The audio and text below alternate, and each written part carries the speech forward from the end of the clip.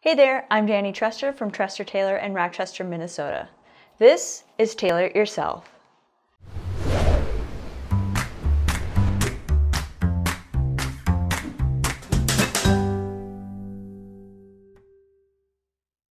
In this video, I'm going to show you how to sew on a button using a backer button. This is typically used on heavier weight garments like jackets and coats and things made out of leather. It gives the button a little bit more stability and durability so that it's less likely to rip out of the surface of the fabric. Sewing on a button with a backer button is pretty much the same as sewing on a normal button.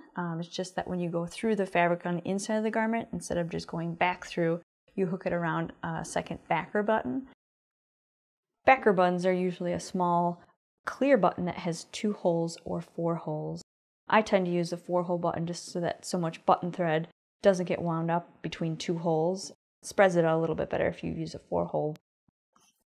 So we have this heavyweight pea coat where the top button has come off, so I'm going to sew it back on using a backer button. It didn't have one before, but I want to give it a little more stability and durability since it's the top button, so we're going to add a backer button when we put that back on. When you do sew on coat buttons, I highly recommend using button thread. It's waxed and a lot heavier weight than normal thread. If you didn't want to go pick up a spool of button thread, you can use several strands of normal weight thread on the same needle, and then it'll give it a little bit more heftiness to hold up a little bit better. So you can cut about 2 feet of thread. That should be enough to sew your button on. And then you can put that on your needle and tie an overhand knot. I usually do 2 passes to make the knot a little bigger. And then you can snip the end of the thread off there. So you can see on the fabric here where the old button was. So you'll take your needle and insert it in that spot and pull through the back side. And instead of going straight back through like you would a normal button, this is when we're going to add our backer button. So you put the button on the thread and let it fall to the fabric, and we'll make a cross pattern like our outside is. So we'll put it in the diagonal buttonhole and then push back through the fabric and pull through the front side.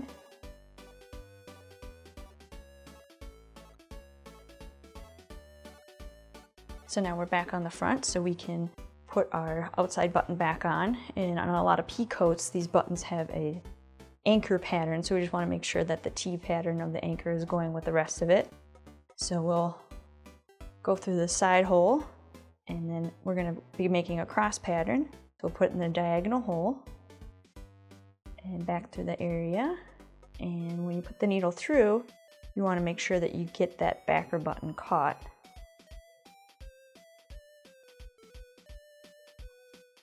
And I've put it through the opposite set of holes on there. So when you pull this thread through, you want to pull it so that it brings the buttons too close to the fabric, but you don't want to pull it totally tight because we want to be able to make a shank at the end. And a shank is a little bit distance between the fabric and the button, and it allows you to have a little space when you lap over and button the other side so that it's not all smushed in there. So again, we'll make a cross pattern, go through the diagonal buttonhole and push through the other side. And again, I'm pushing it through the set of holes that we don't have thread on already. And sometimes your thread gets a little bit tangled and you straighten that out. Finish pulling it through. And we want to try to make our anchor stay upright. So we'll kind of control the direction it's going and then push through the diagonal hole. You can kind of feel with your other hand on the back side, on the inside, where that buttonhole or where the other button is, so that you can make sure you're pushing it through it.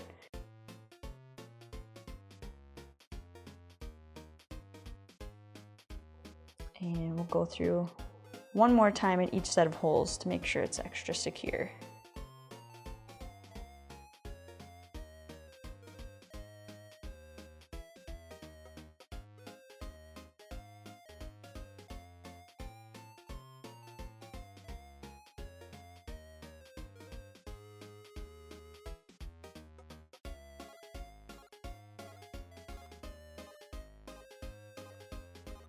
And now that we've done 2 sets of holes in both the front button and the backer button, we're going to push it one last time through the fabric to the front side, but instead of going through the button, you kind of go behind the button. This will put the thread on the back side and will allow us to wind our shank. So now that we have that, you can see there's a little bit of space in between the jacket and the button. So we'll take our excess thread and we'll kind of wind that around the thread that we put in there. As you can see, as we wound around there, it adds a little bit of a spacer in there so that it'll accommodate it when we lap this side over. So to secure that, you'll take your needle and stick it through the middle of the shank and push it through and pull tight, and then snip off the needle. And you want to, in this case I just snipped off whatever I had left, but you want to leave 2 to 3 inches of a tail on there so that you can get your hands in there and be able to tie it. So you can tie a few overhand knots, and then you can snip the thread about 1/4 of an inch away from where the knots are. So we don't want it to come untied. And there you have it. We've got our button back on, secured with a backer button. So it'll be nice and durable, so when there's stress on there, it'll distribute the stress point.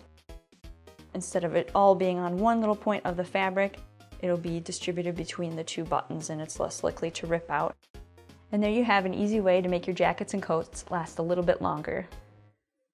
For more information and courses, including downloadable PDFs, visit our website at tailorityourself.com. And always remember, measure twice, cut once. Thanks for watching.